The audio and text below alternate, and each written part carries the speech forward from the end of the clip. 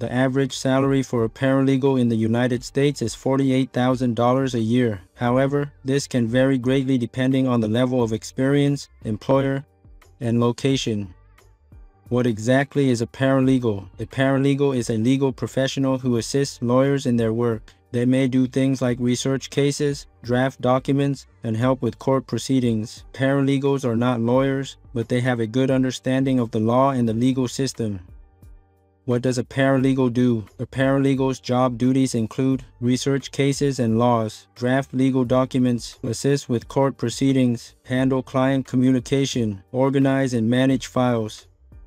How do you become a paralegal? There is no one specific route to becoming a paralegal. However, most paralegals have an undergraduate degree in either legal studies or a related field. Most paralegals also complete a certification program offered by a professional organization.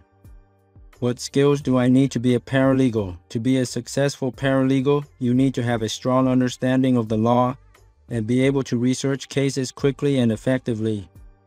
You must also be able to write well and have excellent organizational skills. It is also helpful to be able to communicate effectively with clients and other legal professionals.